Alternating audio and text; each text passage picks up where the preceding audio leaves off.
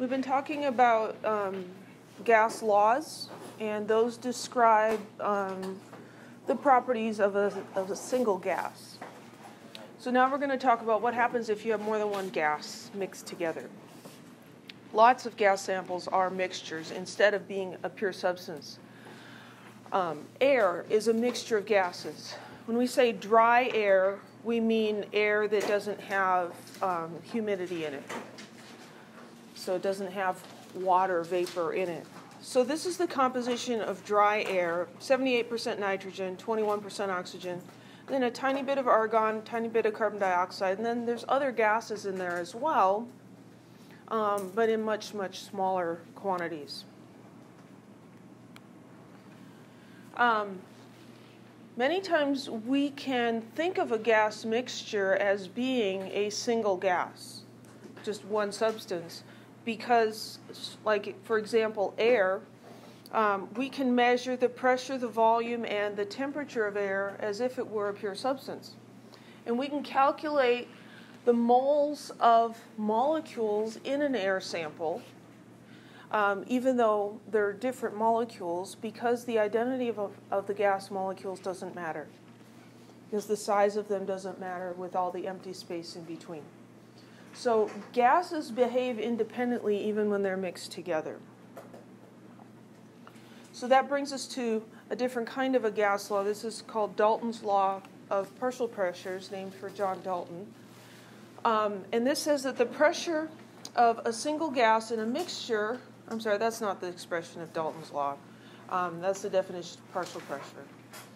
So when you have a mixture of gases, each gas exerts a pressure on the container, the same pressure it would if it was all by itself in that container, and that's called the partial pressure. So we can calculate the pressure from an individual gas in a mixture. Here, N, just an particular gas. So the pressure from a gas is the number of moles times R times T divided by V. That's just a rearrangement of the ideal gas law. So that's the pressure from one gas. Dalton's law of partial pressure says that the total pressure of a gas mixture is equal to the partial pressure of each individual gas mixture. So this is a little bit like, say you have a box of fruit, and there's apples, and there's oranges, and there's lemons in there. Well, the weight of the fruit in the box is equal to the weight of the oranges plus the weight of the lemons plus the weight of the apples, right? So the pressure of a gas mixture is equal to the sum of the pressure from each gas.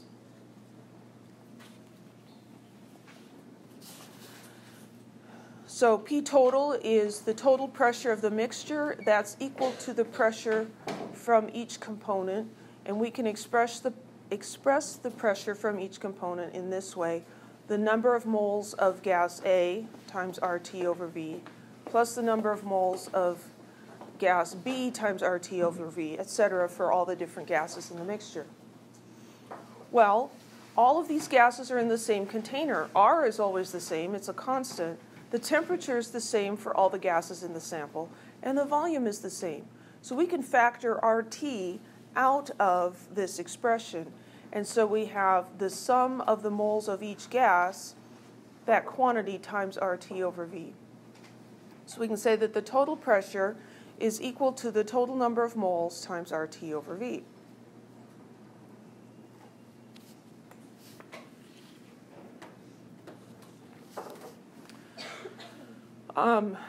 Mole fraction.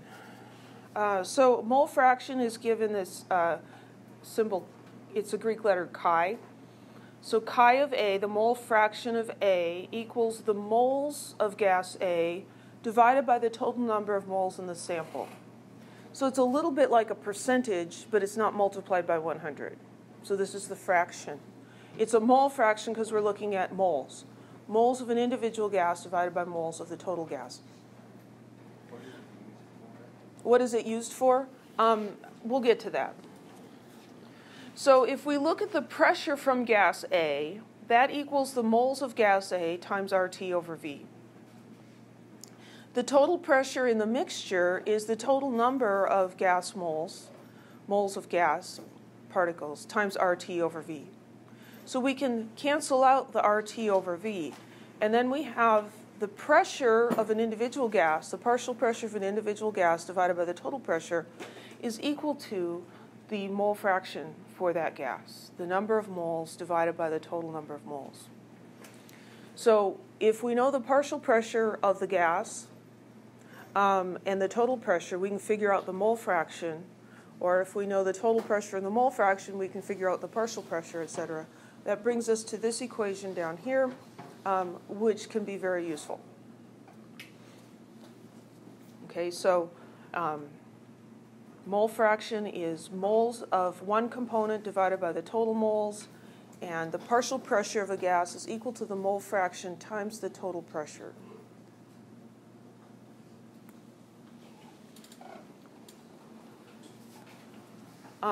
For gases, the mole fraction is the same as the percent by volume divided by 100. So if we say that nitrogen is 78% of air, or air is 78% nitrogen, the mole fraction is 0.78, because the moles and the volume are directly related. The volume of the gas is directly proportional to the number of moles. So if we know the percent composition of the gas and the total pressure, then we can find the partial pressures for each individual gas in the mixture. So let's do an example. To prevent the presence of air, noble gases are placed over highly reactive chemicals to act as inert blanketing gases. A chemical engineer places a mixture of noble gases consisting of 5.50 grams of helium, 15 grams of neon, and 35 grams of krypton in a piston cylinder assembly at STP. Calculate the partial pressure of each gas. So we have three gases here. We have helium, neon, and krypton. So what we want is we're looking for the partial pressure of helium, the partial pressure of neon, and the partial pressure of krypton. Dalton's law of partial pressure says that the sum of the partial pressures equals what? The total pressure of the gas. So if we add these three partial pressures together, we get the total pressure, P total.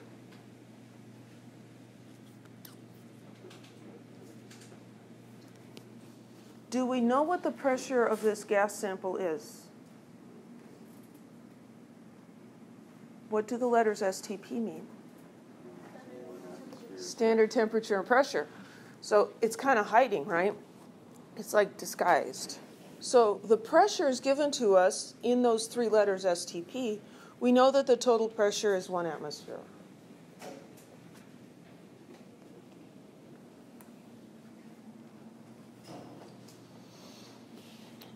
The other thing we know about a mixture of gases is that the partial pressure for helium is going to equal the mole fraction of helium times the total pressure. I'm just going to call it PT instead of writing out total all the time. And if you think about this for a while, it makes sense because let's say helium is 50% of the gas mixture, then it exerts 50% of the pressure of the gas. Well, mole fraction, so the mole fraction of helium is the number of moles of helium divided by the total number of moles. Did they give us the mole fraction? No, they gave us the mass of each gas. Not exactly real useful. Could we figure out how many moles of helium are in this mixture? Yeah, we just need the molar mass. So we have 5.50 grams of helium. We can convert that to moles. So we could find the moles of helium. We can also find the moles of neon and the moles of krypton. The total number of moles is the sum of those three.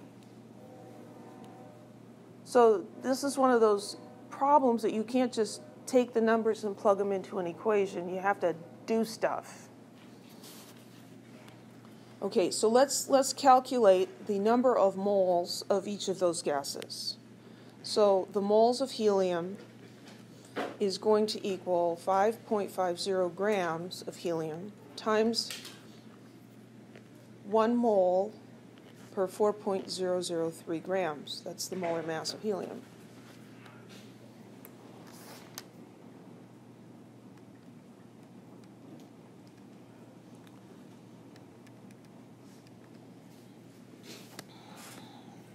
So 1.3739 moles of helium. And then we can do the same for the neon. We have 15 grams of neon. And the molar mass of neon is 20.18.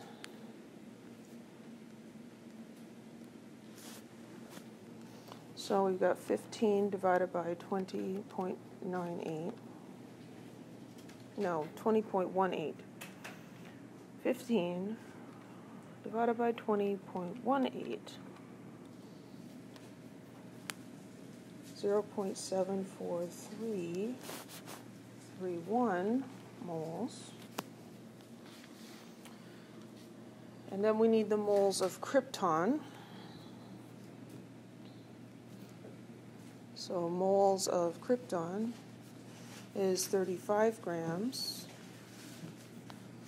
times 1 mole over 131? No, 83.80.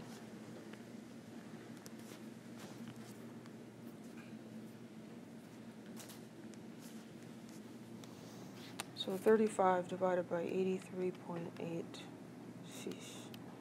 83.80,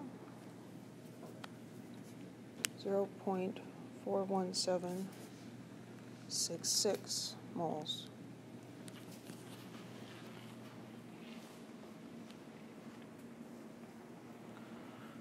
So how do we find the total number of moles? Add them together.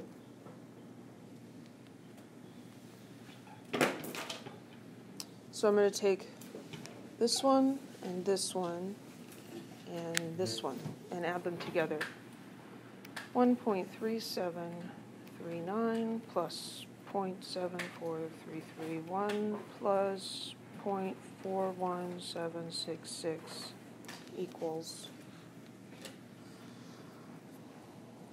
So our total number of moles is 2.53487. And if we're paying attention to sig figs, which we should, that's the last significant figure. So this is the total number of moles. I got that by adding these three numbers together.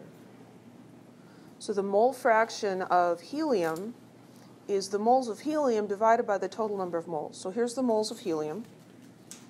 So 1.3739 moles. And the units mole cancel out. 1.3739 divided by 2.53487 equals 0.54200. No unit.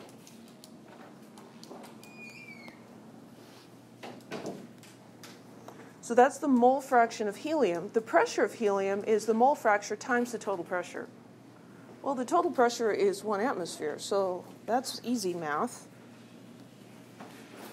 We've got 0.54200 times 1 atmosphere. When we say STP, we mean exactly. So we don't have to worry about the sig figs in the 1. And so that tells me that the partial pressure from the helium is 0.542 atmospheres. So that's for the helium.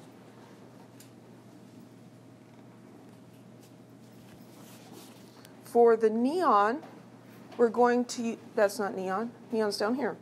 For neon, we're going to take the moles of neon and divide by the total number of moles. I'm going to switch colors here because it gets a little messy and confusing. So neon is orange.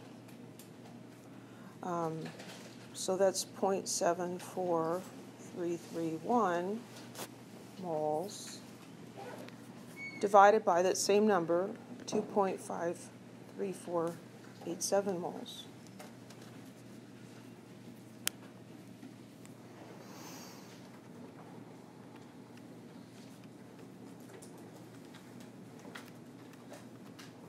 Oops, I'm dividing by the wrong number.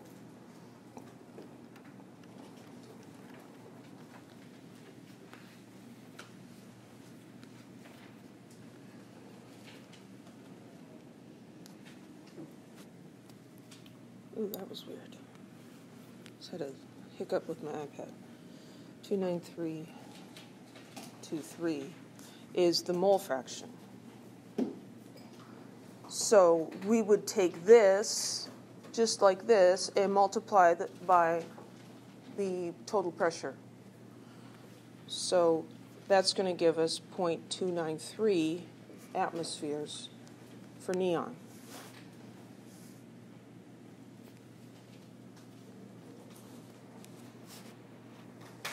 For the krypton, we can do this same thing, or we could recognize that all the mole fractions have to add up to what? 1. They all have to add up to 1, right? So we could just subtract, right? Because we know this one, and we know this one, and we know the total, so we could get krypton by subtracting. Kind of depends on what you want to do. I'm just going to keep on with the multiplying. Somehow krypton seems purple to me, so not sure why, but so we could do it this way: 41766 moles divided by the total 2.53487 moles.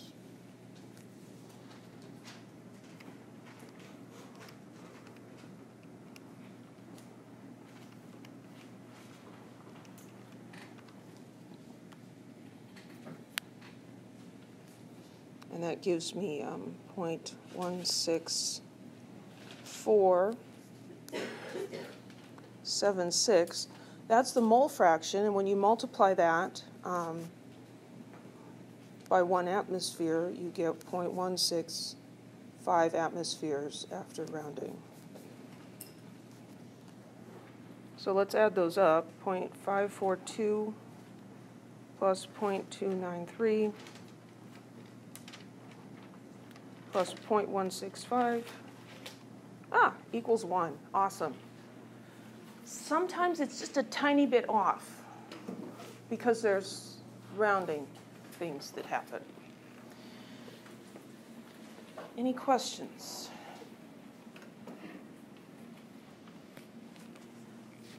To be successful in this class, you need to be able to write stuff down clearly. A problem like this is tricky for anybody to just keep in their head.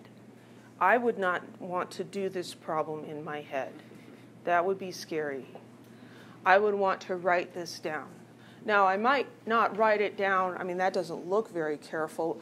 I might not be that organized. I could do it with just a few scribbles. But if you're going to make a few scribbles, you might as well put the units in and label stuff. And one of the reasons that you are supposed to be showing one sample for each calculation type that you do in lab in your notebook is so that when you go back to look at it later, you don't have to refigure out how you did the calculation. You should have it all written out so you can just check it, or if you needed to do that calculation again, it's just all figured out for you. But you have to be able to write stuff down. Any questions?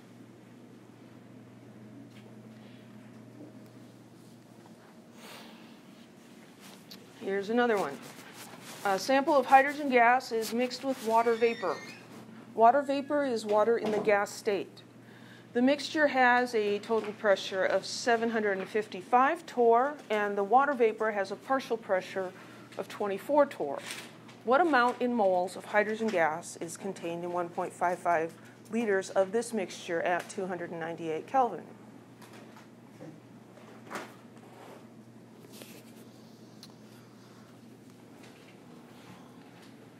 Well, let's take a look at this. So we have a mixture of gases. We have two gases. We have hydrogen and we have water. Okay, so we've got water in the gas state and we've got hydrogen in the gas state. Those are mixed together. What they're telling us here is the total pressure. So P total is 755 torr. The water vapor, so we'll call that PH2O, has a partial pressure of 24 torr. What's the symbol under the first P? It's a T. That's a T. T for total. So P total, 755 torr. Partial pressure of water is 24 torr. And then they're asking what amount in moles of hydrogen gas, so N of H2, the moles of hydrogen, that's what we want to find out. And then they've given us a couple of other things. They've given us 1.55 liters, so that's going to be a volume. And they've given us a temperature of 298 Kelvin.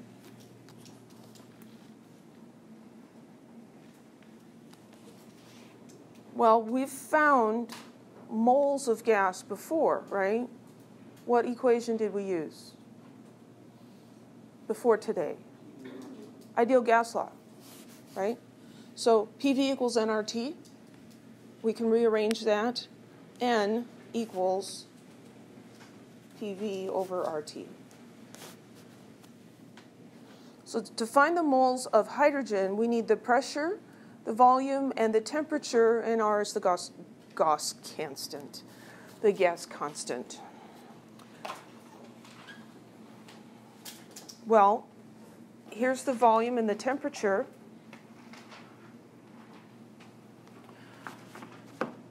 What's the pressure? Well, we have a total pressure. If we use the total pressure in this equation, we're going to get the total number of moles of gas particles. That would be the water and the hydrogen together. That's not what we want. We want just the hydrogen. So we need the partial pressure of hydrogen. You just subtract it. You just subtract. The total is the sum of both parts. So the pressure of the water plus the pressure of the hydrogen. And this is the part that is so simple that people can't do it. Because all the rest of it can't be that easy. Well, yeah, it is. So here we know we want pH2, and we've got PH2O, and we've got PT. All we do is subtract. So the partial pressure of hydrogen equals the total pressure minus the partial pressure of the water. So 755 torr minus 24 torr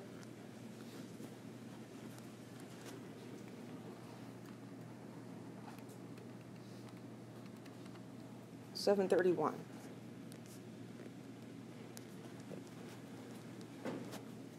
So that's the pressure of the hydrogen gas. So we have pressure, we have volume, we have temperature, we know what R is, so we can solve for N. Yeah? Doesn't the pressure have to be in atmosphere? Yes, the pressure has to be in atmospheres. So we need to convert that. So let's do that. So the pressure of hydrogen is 731 torr, but we need to convert that to atmospheres because the ideal gas constant uses the unit atmospheres.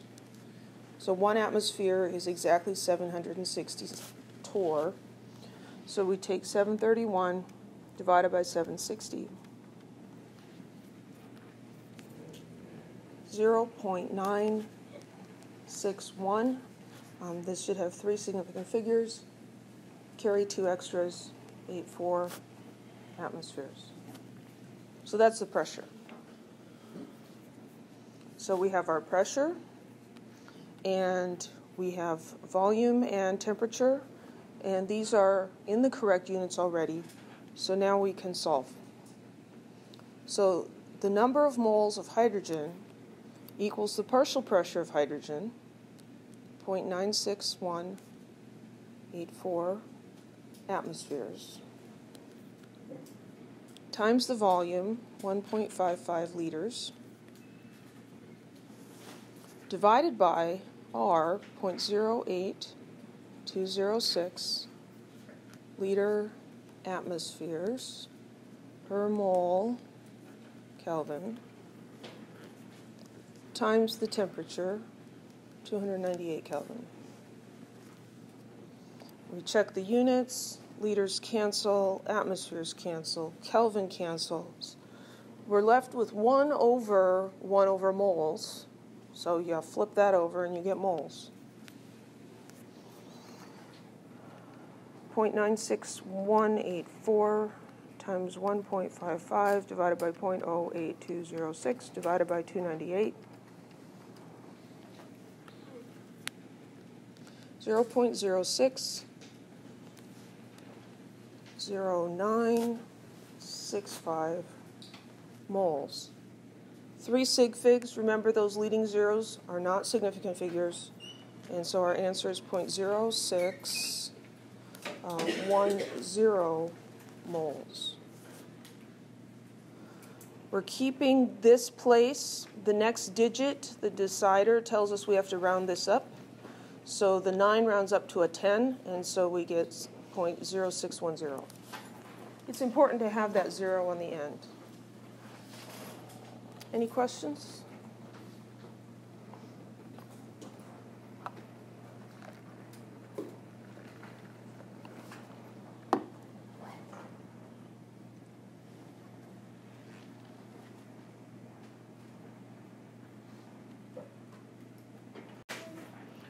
So this concept of partial pressures does have some very practical applications.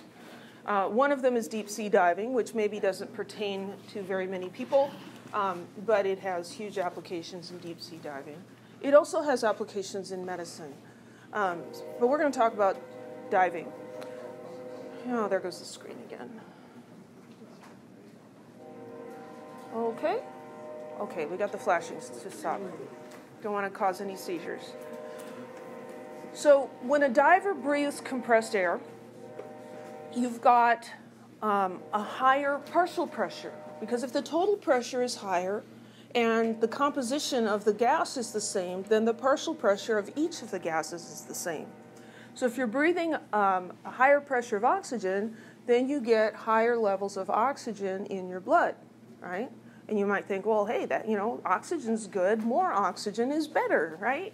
Well, to a certain point, it's fine. But too much of anything is toxic. Too much water can kill you, whether it's drowning or drinking it. And too much oxygen can kill you. Oxygen toxicity starts in where you get an oxygen partial pressure above 1.4 atmospheres. Now, we don't have to worry about that because unless you're breathing pressurized air, that just can't even happen. But too little oxygen is also bad. Hypoxia.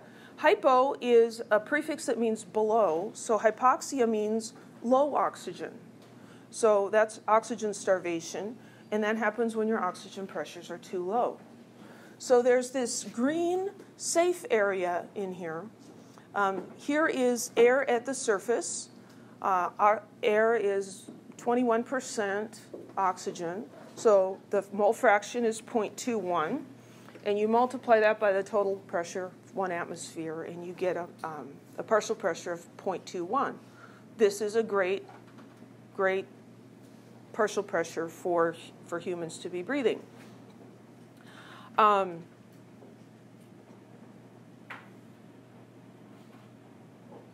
If you're breathing 100% oxygen at the surface, of water, like at sea level, that's also okay.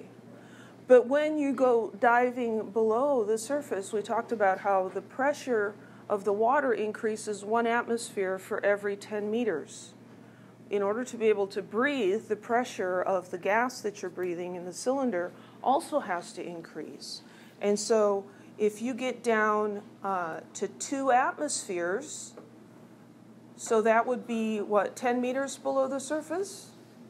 A pressure of 2 atmospheres? Then you can get into trouble with the oxygen, right?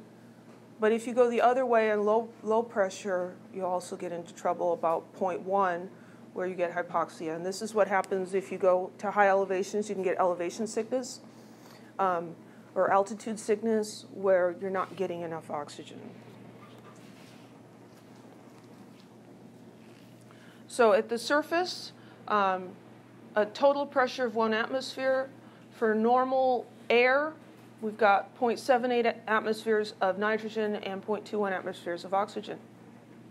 If you have a total pressure of 4 atmospheres, now your oxygen pressure is getting up to 0.84, and so it's getting higher. What's getting even higher, though, is the nitrogen concentration. So here, the nitrogen partial pressure is 3.12 atmospheres. So too much nitrogen is also not good for you. You get nitrogen partial pressures above 4 atmospheres, and that can cause nitrogen narcosis, also called rapture of the deep. So basically, you're intoxicated on nitrogen. Similar symptoms to alcohol intoxication. You might say, well, what's wrong with that? Well, if you're several tens of meters below the surface, do you want your judgment impaired? It's probably not a good idea. So how do you get around that? Well, when you go deep sea diving, you don't breathe compressed air. You breathe a different mixture. And so a deep sea diver will have 2 tanks, and as they go deeper and deeper, they'll gradually switch from the compressed air to a mixture like heliox. So heliox is a mixture of oxygen and helium. Helium doesn't have these effects on us like nitrogen does. So we use helium basically to cut the concentration of the oxygen. Heliox is going to have a mole fraction, this particular mixture, a mole fraction of 0.05. So what would the total pressure of this heliox gas need to be so that the partial pressure of oxygen is 0.21 atmospheres?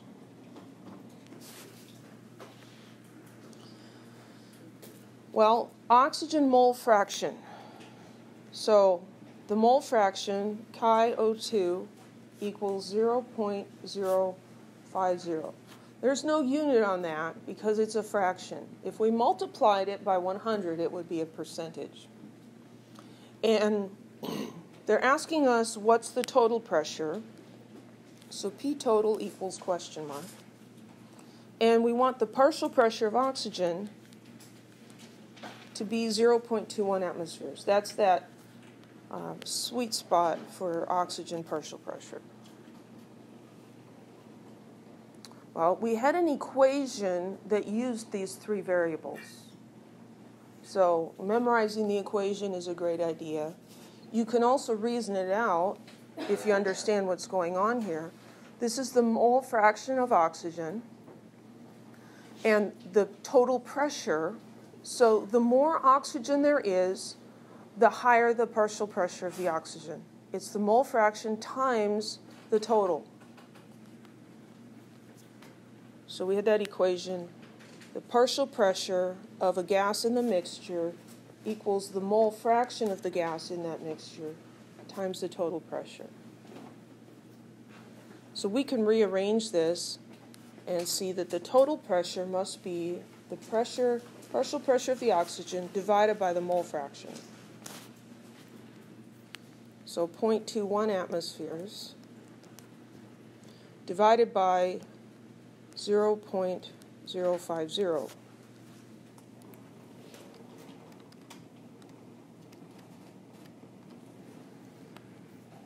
So the total pressure must be 4.2 atmospheres. So that's around 20 meters below water. So that would be a little more than 30 meters below, because 1 atmosphere per 10 meters, plus the one at the surface. Yeah. Any questions? Being able to do a calculation like this, if you want to get an A in the class, you have to understand this stuff.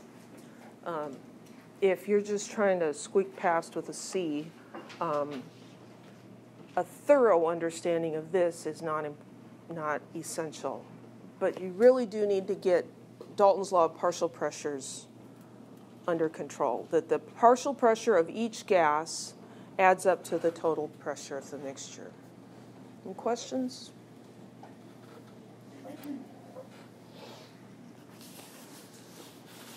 When we collect gases that are given off in a reaction, like we took a piece of copper wire and dissolved it in nitric acid, right? And this brown gas came off.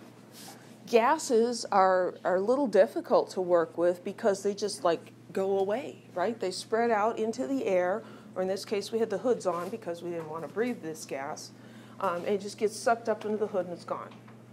How do you collect that gas to measure how much was given off? Well, the simplest way is to bubble the gas through water into a container. It will displace the water, and then we can collect it. No picture? Oh, there's a picture. Okay, let's look at the picture, then we'll go back. So here we have a reaction between zinc and hydrochloric acid. Over here, this looks a lot like that mercury barometer setup. So here we have a glass container that was initially full of water, inverted in a dish of water. And when you do that with water at a reasonable height, like less than 30 meters, the water doesn't come out at all. It just stays up there. So as this gas is generated, it's generating hydrogen gas, and we're not letting it escape into the atmosphere. We're directing it through this tubing under the edge of this container. And the gas is lighter, less dense than the water, and so it will float to the surface and bubble up, and then it will displace the water. So we can collect the hydrogen gas that's being given off by this reaction.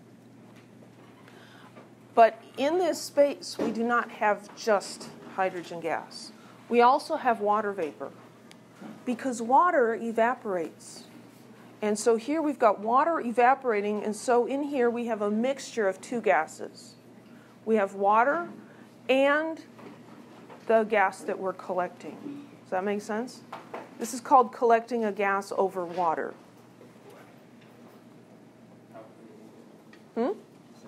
How creative, yeah. Well, it's descriptive, right? So in that collected gas, you also have water vapor. The partial pressure of the water vapor, we call that the vapor pressure of water. That depends only on the temperature of the water. If the water's warmer, there's more water in the vapor state above that liquid. And because it depends only on the temperature, we can just look it up. If we know the temperature of the water, we can look up and find out what the partial pressure of the water is. So we use a table, something like this. This is a not very detailed one. The temperature increments go by fives. But we see at 0 degrees Celsius, the vapor pressure of water is very low, and as we increase in temperature, vapor pressure increases until at the boiling point, the vapor pressure is equal to atmospheric pressure. So if you want to know what the partial pressure or the vapor pressure of water is at 30 degrees Celsius, you just go look it up in the table, and oh, it's 31.86 millimeters of mercury.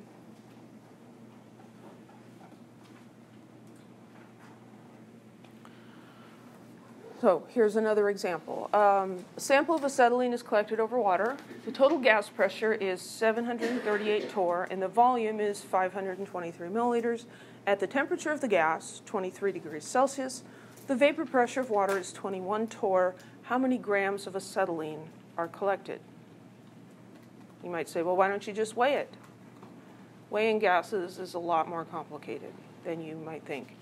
And we also have water in there. Okay, so we have a mixture of water and acetylene.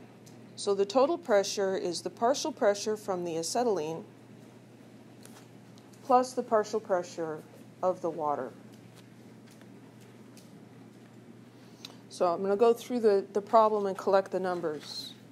So I've got 738 torr, and they identify that as the total gas pressure. So I'm going to call that P total. The volume is 523 milliliters. The temperature of the gas is 23 degrees Celsius. And the vapor pressure of water, that's the partial pressure of H2O, is 21 torr.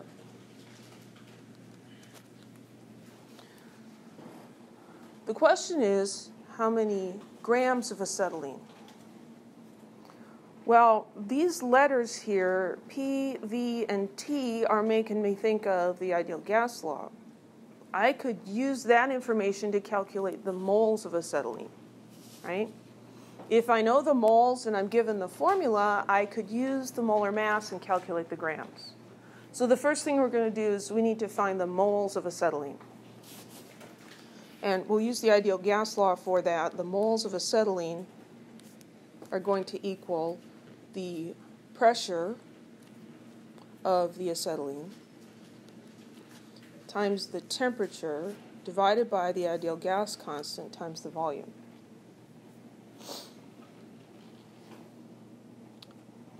What's the partial pressure of the acetylene? It's the total minus the other thing, right? Minus the water. So the partial pressure of the acetylene equals the total pressure minus the pressure of the water. So we've got 738 torr minus 21 torr. I'm pretty sure that's 717. You know, sometimes you want to do stuff like that in your head, always check it on your calculator. No, I'm looking at temperature.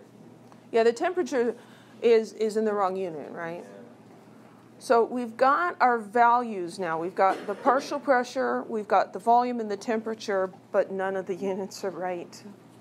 Yeah? Wasn't it PV over? Which part? For the bottom formula, do you have PT? Oh, thank you. Yes. Because PT would be physical therapy, and RV is a recreational vehicle, and that's not what we're talking about. Thank you for catching that. It would have shown up when I screwed up the units, but yes. It's PV over RT. That's better. So we need to fix the units on these guys.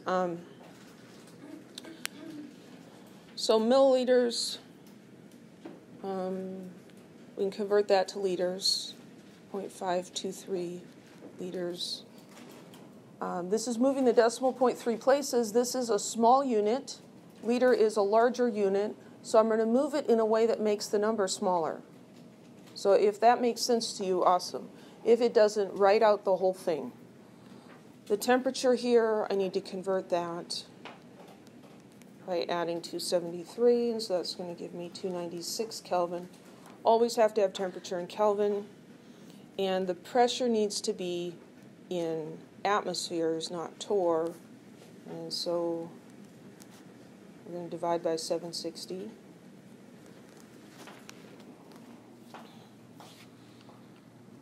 (717) divided by 760. 0.943. 0.94342 atmospheres.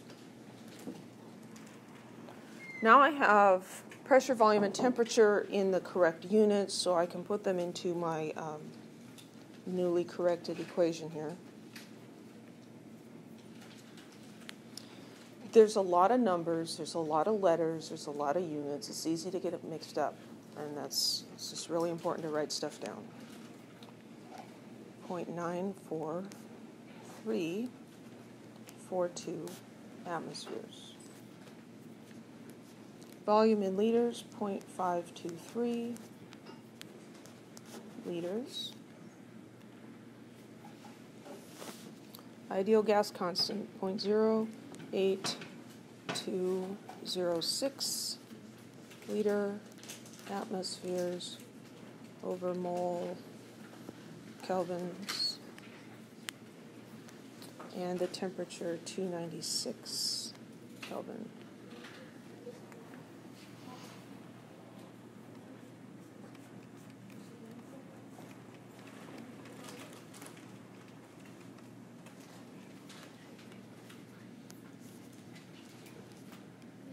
So 0.0203, 13 moles of acetylene. Now what do we need to do? We need to change that to grams. So we need the molar mass of acetylene. I'm going to move up to the top. 2 times the mass of carbon plus 2 times the mass of hydrogen.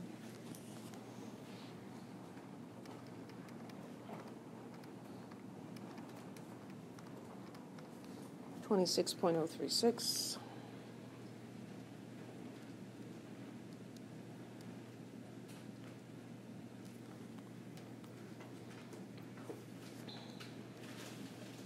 .020313 moles.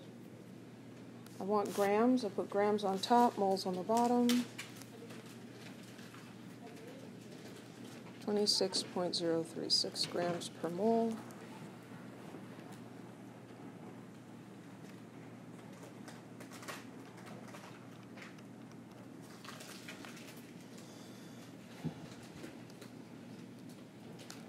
Getting 0.52886 grams, which rounds to 0.529 grams.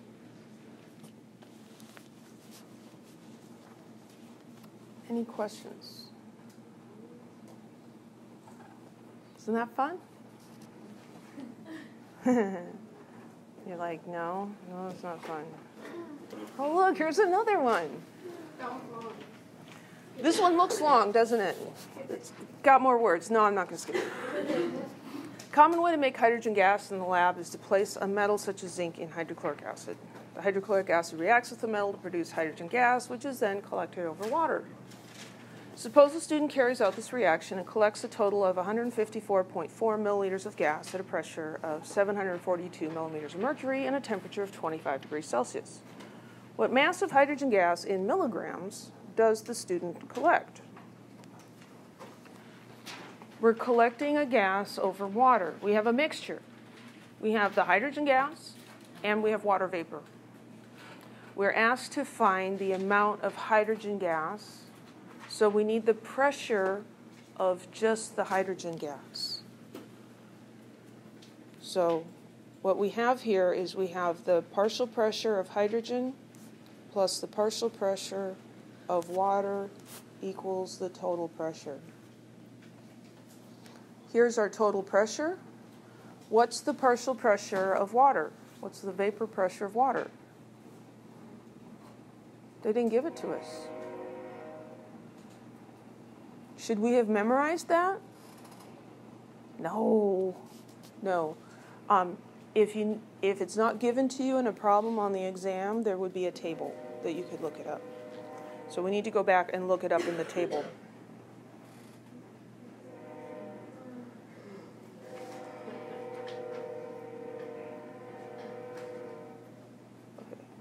So here at a temperature of 25 degrees, the vapor pressure of water is 23.78.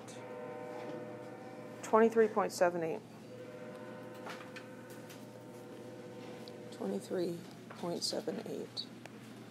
And that was given in torr, right? So that's the partial pressure of water, the vapor pressure of water. Is it hard to convert between torr and millimeters of mercury? No. They are different names for the exact same thing.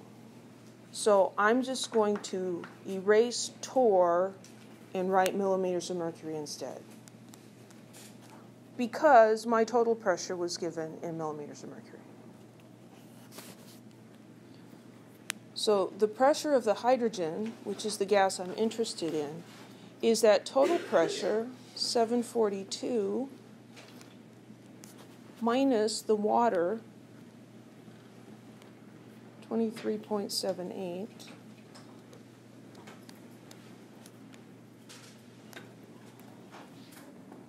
So 742 minus 23.78.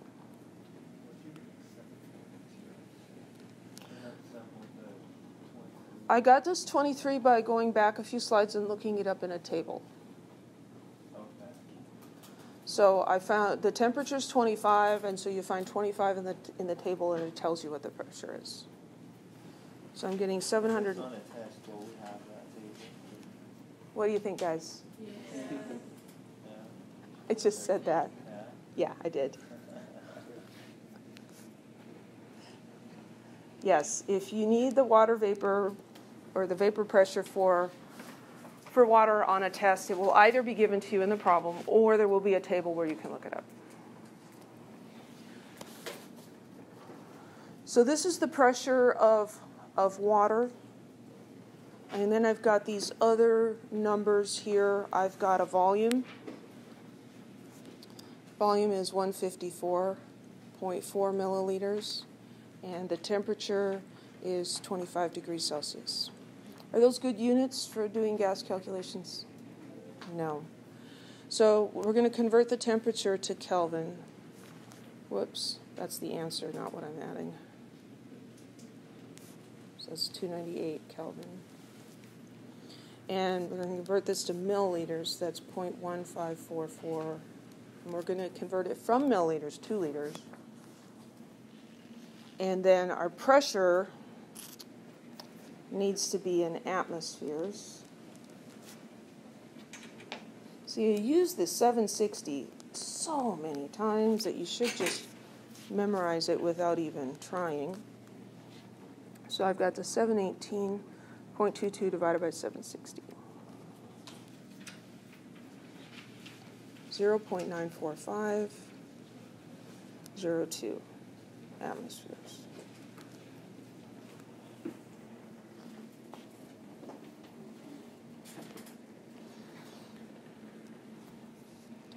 So the moles of gas is equal to PV over RT. I've got everything I need now to calculate that. 0.94502 atmospheres times the volume, 0.1544 liters, divided by the ideal gas constant, liter atmospheres per mole Kelvin, and the temperature, 298 Kelvin. Units, atmospheres cancel, liters cancel, Kelvins cancel.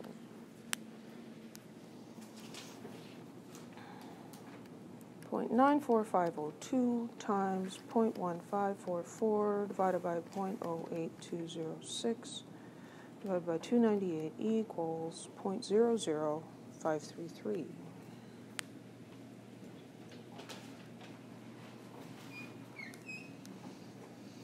.53353.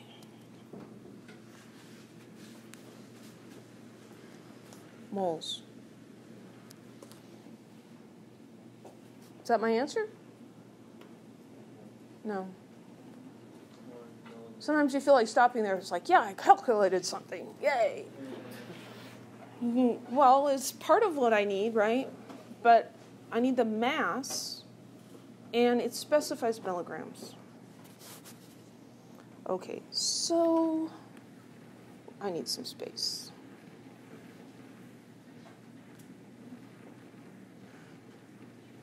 Because just going to another page doesn't work so great. Okay, so here I've got my moles. 0, 0, 5, 3, 3, 5, 3. Moles of hydrogen. So I can convert that to grams of hydrogen using the molar mass. Hydrogen is a diatomic element. We need to use the 2.016. And then I want to go to milligrams. So I'm going to divide by grams and multiply by milligrams. And milli means 1 times 10 to the minus 3. So I've got my moles times 2.016 divided by 1, EE negative 3. 10.756 milligrams, or 10.8 milligrams. Milligrams is a good unit there because it gives a reasonable number. If it was grams, it'd be a really small number, 0.0108. Any questions?